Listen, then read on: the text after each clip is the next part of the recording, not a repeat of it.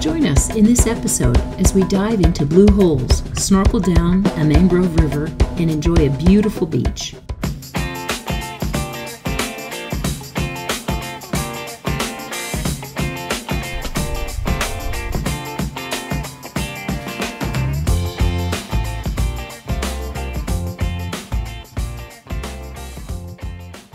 Hoffman Cay consists of 350 pristine and untouched acres of land and is located in the Berry Islands, Bahamas. It is well known to cruisers for the inland blue hole, beautiful beaches and reefs. We met up with some friends while we were there and enjoyed the island and the waters surrounding the anchorage.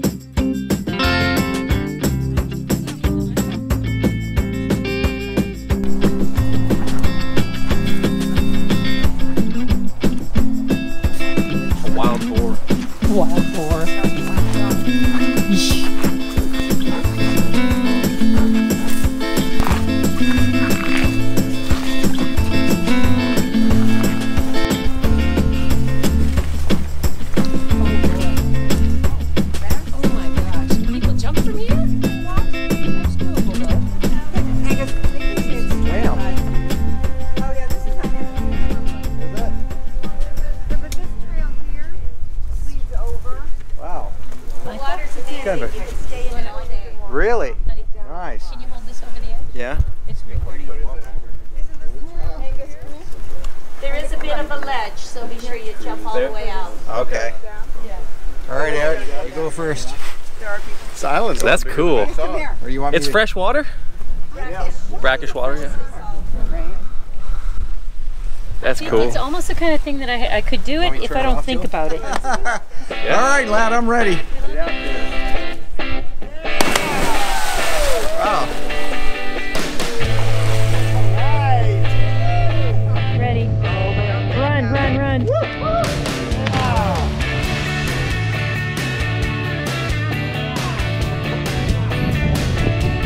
With your shoes on. Are you going?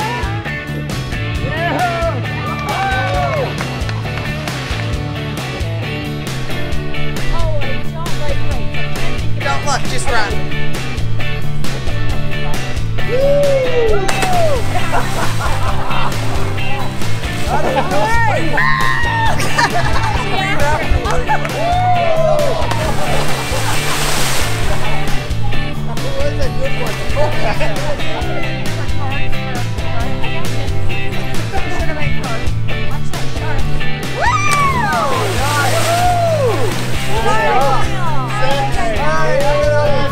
Alright, here comes the dad. I'll do that one, ready? Oh, God! That was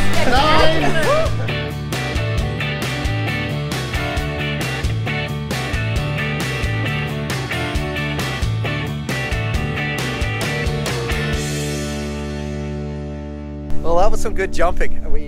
Eric, he did a backflip. Did you do a backflip? It was a front. You did two front flips. I did a dive and a couple of jumps, and there were some other people here too that were jumping with us. And it was a lot of fun. This is Hoffman's Blue Hole. It's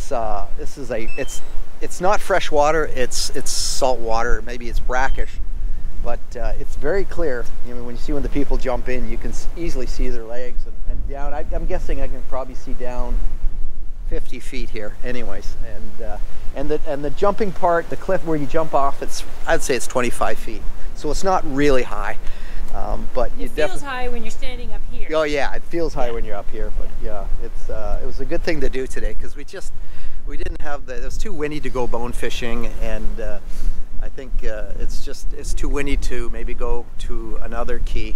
So we're just holding tight at our anchorage. We love our anchorage. We're really close to a beach, so we're going to hang out here probably for a couple of days till the wind subsides. Mm-hmm. And there's a little trail when you come up out of the water. There's a little limestone trail that gets you back up to the top here, which I did in bare feet and it was fine. But Michael had his Tevas on and he preferred that, so yeah, choose it's a what lot works better for you. Yeah, it's a lot better with these because you know it's also it takes the blow off your feet when you hit the water, and also the walk is this limestone is pretty sharp down there, so it's nice to have the Tevas on when you walk around. I mean, someone could throw the flip-flops down to you if that's what you had, or your running shoes, but you could jump with running shoes. Let's go back to the beach. Let's do that now. All right, let's do it. Yeah, go hang out at the beach. I mentioned in another video Michael's love for Jacques Cousteau, and in my wanderings online, I found an old Sea Odyssey episode, and I went down the veritable rabbit hole of Jacques Cousteau and blue hole research that he and his crew had done in the 1960s. These studies were done near Andros Island in the Bahamas, and they concluded that caves were connected to inland blue holes by releasing dye and seeing it exit in multiple locations in the ocean. I was fascinated to make connections to the blue hole we had visited at Hoffman Cay, which, at 20 feet deep and 600 feet wide, reportedly only has oysters living in it. But I have in fact seen recent footage of a sea turtle swimming among tourists in this exact blue hole. The only way that turtle would get in, I'm guessing, is through a cave. So I'm thinking that Cousteau's findings are also true for this inland blue hole at Hoffman Cay. And if a sea turtle can find its way through, what else lurks at the bottom?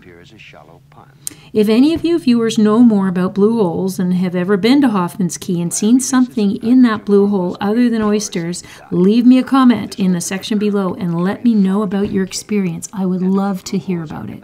These little excerpts were taken from the old TV show, The Undersea World of Jacques Cousteau. Merci, Jacques. You are so inspiring to so many people. We were eager to see if our experiment would prove connection between these underwater caves. From the inland hole to the nearest hole offshore is about 700 feet. At this offshore hole, we had stationed a launch. It would enable us to detect, as soon as possible, any sign of emerging green dye that would prove the underground connection of the Bahama blue holes. After 20 minutes, our efforts are rewarded. Our experiment has established that the holes are interconnected.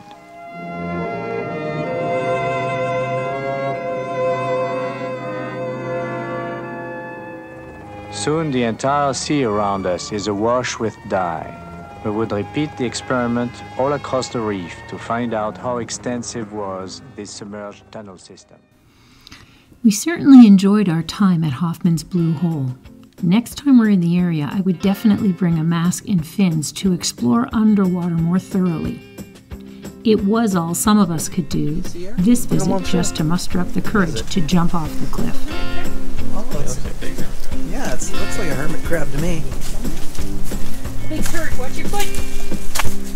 Big dog poo, you almost dipped. It's a hermit crab walking along there.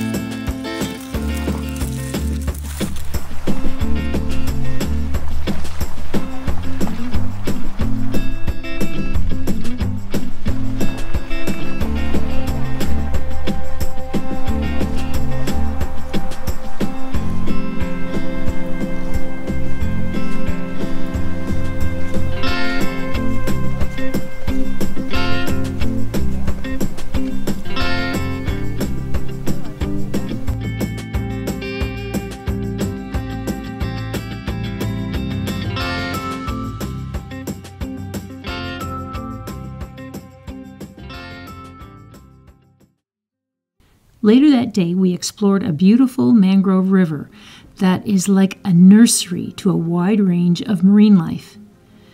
The tide was low, and there were loads of sea turtles, but due to the low tide, they seemed extra spooky, so I was unable to film them properly.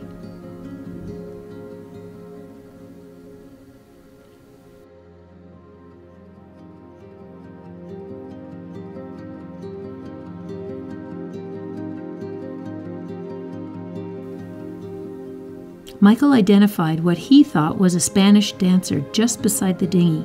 This little creature is a type of slug that feeds on sponges and swims like a flamenco dancer when it's disturbed.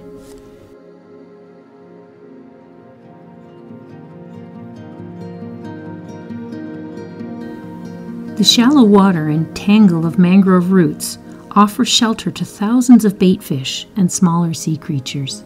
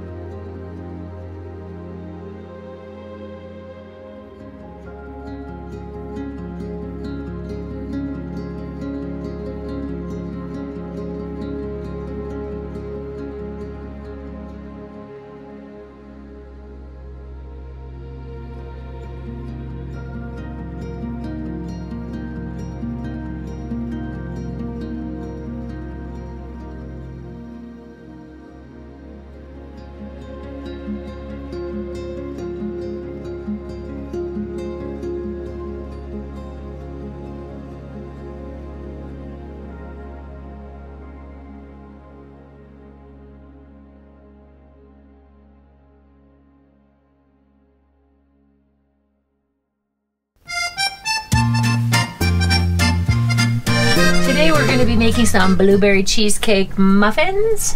Just add milk. Nice and easy to do on board the boat. And it's kind of idiot proof because if you just have to add milk, it's not really like even baking. And yet fresh baked stuff on board the boat is a real treat. So I probably shouldn't have thrown that away because those are the instructions. Okay, so heat the thing. So I'm going to heat the Omnia pot.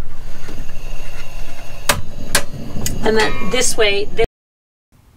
Pour the batter into the muffin cups and let them bake for about 15 minutes. As I said before, the reason I'm sharing this recipe with you is that if you don't have an oven on board your boat, you can still have fresh baked goods while you are in remote locations. Those are the little muffins, all finished. I'm going to turn it around because I didn't grease the inside of the Omnia pot very evenly, so some of them stuck and some of them have already been eaten, so I guess that's a success. Thumbs up for the blueberry muffins. And next will be, I think, cornbread. Try that tomorrow.